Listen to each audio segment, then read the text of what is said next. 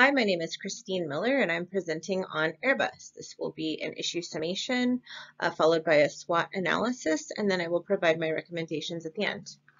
So, Airbus was founded on December 18th of 1970 by five gentlemen.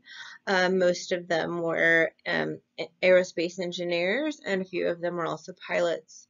So this plays in a lot to how they were able to bring their expertise in terms of designing Airbus products. So they came up with three different divisions.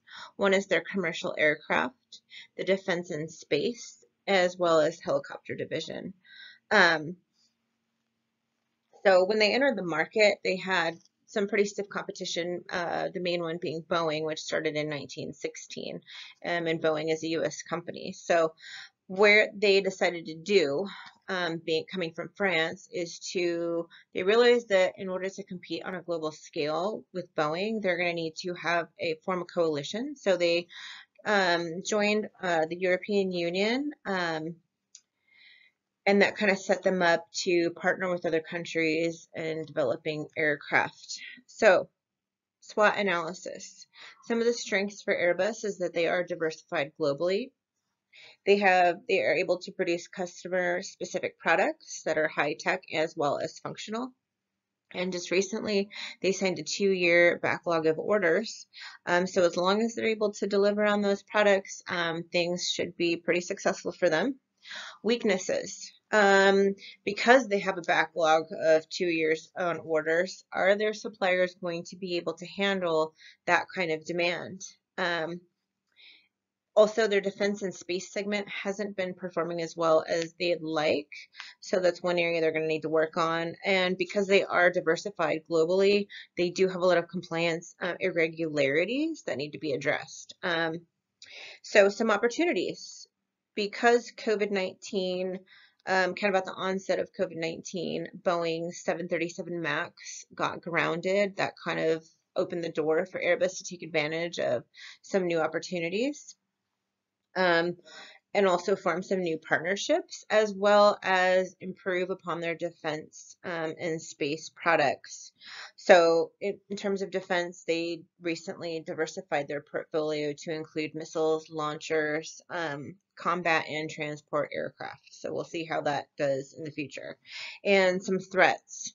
Because Boeing was kind of out of the picture, and COVID was here, I think there was some room for a lot of new entrants. So there are 5 new startups that they need to be on the lookout for. One is Exodus Space Corp, Heart Aerospace, First Resonance, and also they have some cybersecurity risks. I guess that wasn't 5, that was more like 3, and cybersecurity risks. As they are in defense and space, it's only logical to expect that they might be prone to cyber attacks. So, that was the SWOT analysis. So to get into the main issues, let's go to my next slide here. So 3 issues: operationality, political adjustments and financial performance, company culture, and building coalitions. So is Airbus too dependent on its suppliers? They have 12,000 and about 80% of what they do is outsourced. So they will need to maybe do a stress test. That's my recommendation. Do a stress test. If half of their supply chain isn't able to deliver on products, will the other half be able to make up the difference? Issue 2, political adjustments and financial performance. Financially, they did become more liquid in 2019, which gives them a little more cash. Also, they kind of increased their credit worthiness, so that's positive. As they do business in France, Germany, Spain, the UK, and now China, one of the main threats or the political adjustments is the changing tax laws. They do kind of need to keep an eye out on what's happening on the tax front. And also Brexit has had a significant impact on the European Union, which now has increased areas of vigilance, additional administrative work, as well as reduced industrial flexibility. The recommendation is to keep a very close eye on the political arena and maybe focus more on operations that are more stable, hence the US. So in 2020, Airbus did open a production facility in Mobile, Alabama. I think that was a smart move on their part. Issue 3, company culture and building coalitions. As they as Airbus does partner with China, we know that COVID-19 hit China pretty hard, so they do need to make sure that they have those good relationships and have a backup plan. How is China going to be able to produce goods if they're in a lockdown? They also need to focus on providing their employees with high-tech AI tools to get the job done, no matter which country you're in. They also need to focus on a culture of diversity and getting those great communication across all of the countries that they work in.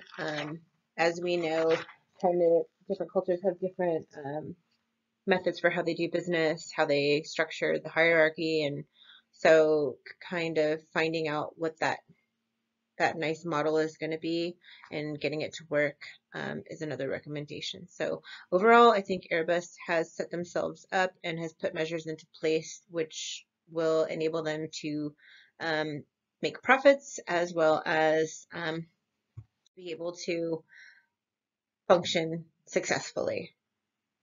Thank you.